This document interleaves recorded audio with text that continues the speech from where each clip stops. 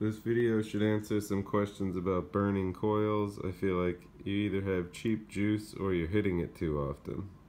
So I think hitting it too often is the biggest violation, if you will, where you see there's still bubbles coming out slowly, and I haven't really hit this thing in over a minute.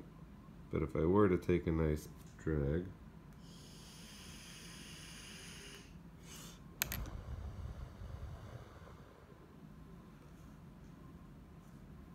you'll notice that the bubble frequency is way quicker. Now we got a bubble coming out every second or two. If you give it like 15 to 20 seconds, those bubbles will start to get much less frequent. And you gotta think of the bubble frequency as how dry the cotton is, so if you take another hit while it's still bubbling, there might be some dry spots that'll burn if you take another hit. So if you want your coils to last a long time, and you're not sure why you're burning them out, this is the Alien Smoke 220 with a baby V8 oct coil in it. I run mine at the correct 0.15 ohms, and I do 66 watts.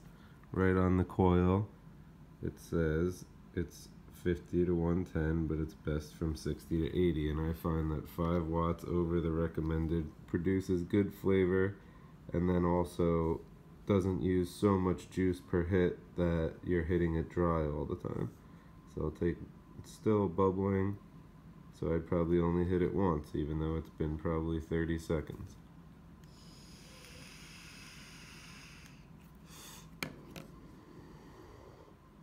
So every time you hit that, it's sucking all the juice, or burnt vaping all the juice from the spring, and that part of the cotton's dry. It takes it a little while for it to soak back around the cotton. So if you want, you could just go by your bubbles, and when the bubbles slow down exponentially, you know you're ready to take another drag. And the time the bubbles take might vary depending on how thick your juice is.